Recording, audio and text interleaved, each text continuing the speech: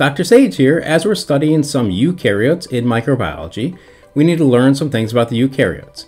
In this video, we're going to learn about the external structures and the boundary structures of the eukaryotes. By the end of this video, you should be able to differentiate among the flagellar structures of bacteria, archaea, and eukaryotes. You should be able to describe the important characteristics of a glycocalyx in eukaryotes. You should be able to list which eukaryotic microorganisms might have a cell wall, and list similarities and differences between eukaryotic and bacterial cytoplasmic membranes. Now, there are some features that all eukaryotic cells have. All eukaryotic cells have a cytoplasmic or plasma membrane.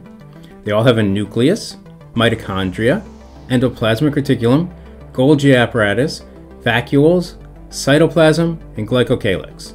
Some eukaryotic cells, but not all, have a cell wall, locomotor appendages, and chloroplasts.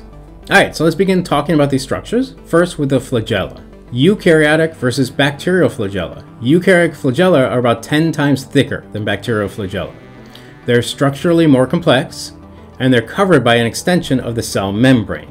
Here's an example of a eukaryotic flagella you can see on this microorganism. They're a long, sheathed cylinder containing regularly spaced hollow microtubules. And these microtubules are in a 9+2 arrangement. You can see an electron microscope image of a cross-section of the eukaryotic flagella with the 9+2 arrangement here.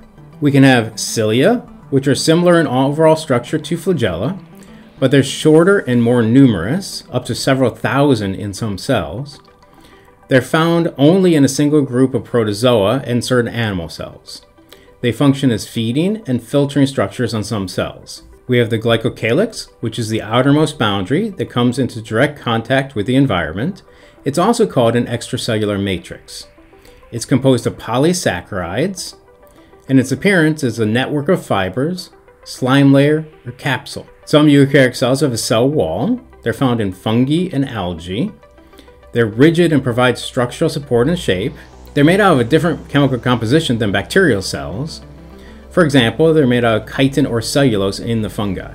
All eukaryotic cells have a cytoplasmic or plasma membrane.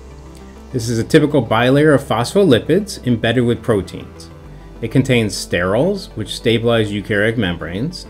It's a selectively permeable barrier, which means it lets some things into and out of the eukaryotic cell, but not others. And it has sophisticated mechanisms for transporting nutrients in and waste and other products out. Alright, well, this is a very quick overview of the external structures and boundary structures of the eukaryotic cells that we study in a microbiology course. Until next time, this has been Dr. Sage.